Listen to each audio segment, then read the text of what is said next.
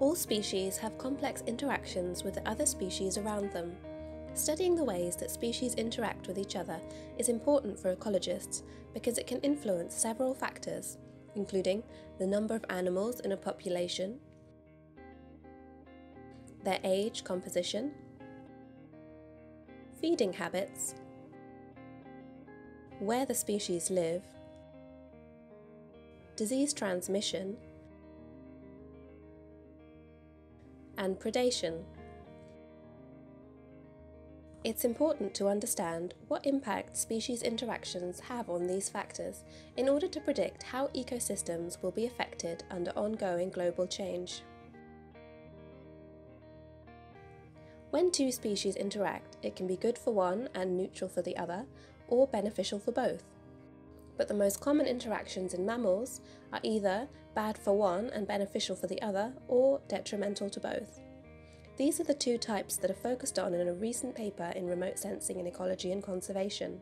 One way to look at these types of interactions is to assess the partitioning of species, whereby they adapt so that they can coexist by changing their behaviour, avoiding being in the same spaces at the same times.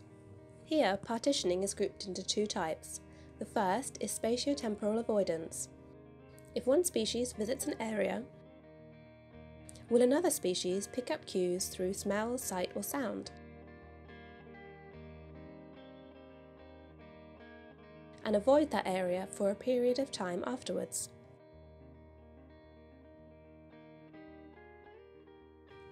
The other type is temporal segregation.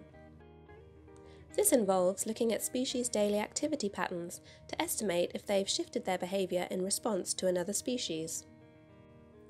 Studying partitioning like this is difficult in wild, medium and large mammals.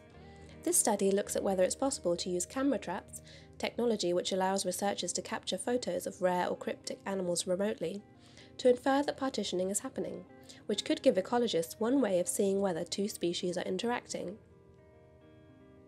Statistical tests were conducted based on simulated camera trap data. The aim was to create a framework that researchers could use to detect interactions between species based on their own camera trap data. For spatio-temporal avoidance, it was concluded that it was possible to detect whether there was an interaction between two species using typical camera trap data, as long as there was enough data and the avoidance was strong. For example, if a species avoided an area for a matter of days rather than minutes or hours, after another species had been present. For temporal segregation, similarly, it was also possible, with enough data, to detect where the species had shifted their daily activity patterns to avoid another species, but only if they'd shifted their behaviour by at least 2 to 3 hours.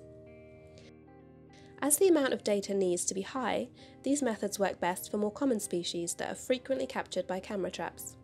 Interactions between species are complex, and species have a wide range of ways of changing their behaviour to avoid interactions, not just time, and behaviour could also change depending on other factors.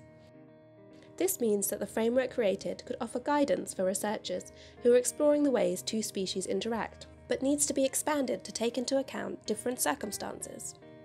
This research supports calls to standardise the way that data is collected and to join up different studies. This would help us to better understand a key topic of ecology: how species interact.